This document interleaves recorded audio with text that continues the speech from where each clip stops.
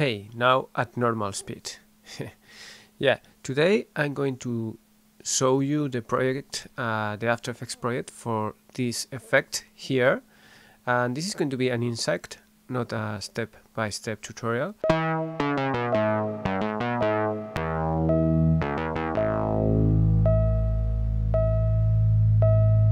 Kinetic type series.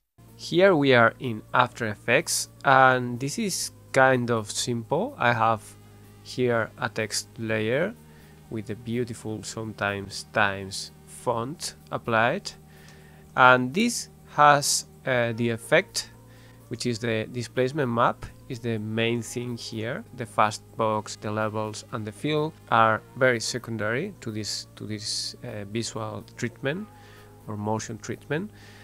So the thing is that this displacement map is working from a layer which is like the exact same video but with some effects applied, so that we have this very soft luminance map.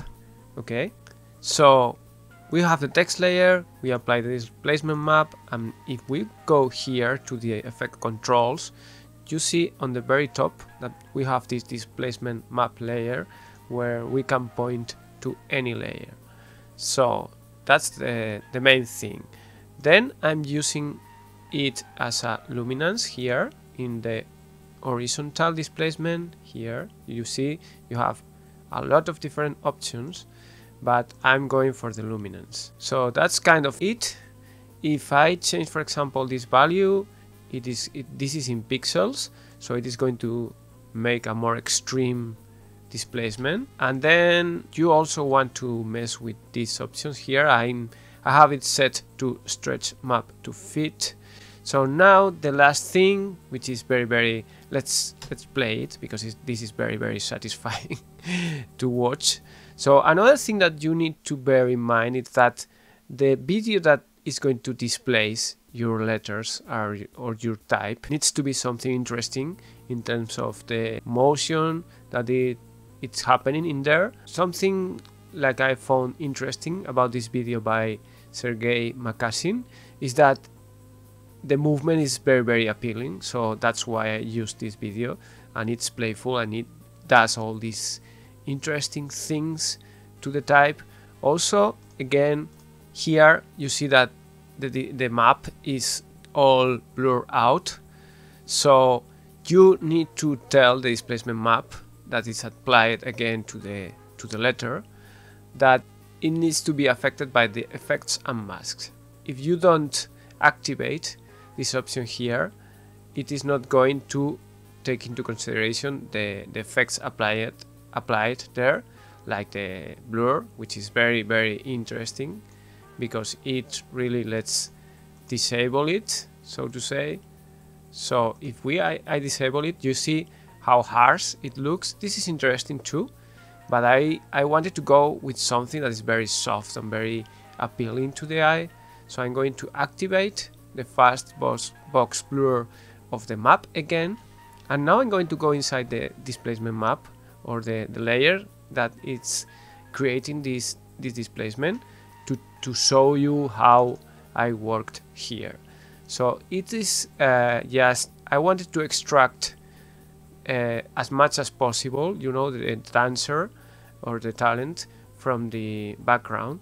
So I didn't succeed completely, but this is for me was like good enough. I used this effect for keying. Okay, you can search in YouTube because there are a lot of tutorials explaining this, but what I wanted to have is like a very kind of simplified version of the video for the map.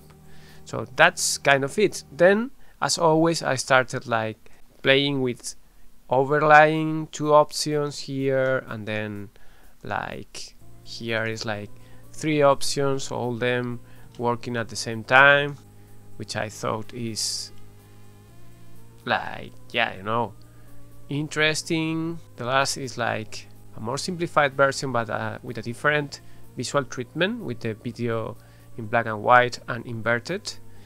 And I don't know, you need to have fun, And again, leave in the comments. I know that one or two of you are going to ask for it for the full tutorial. But yeah, I hope this helped, just as a sneak peek and a brief explanation of this effect. But it is not that difficult at all. So you can, if you follow this again, you see this video again, I really think that you are going to make something amazing. So go for it, and see you in the next one.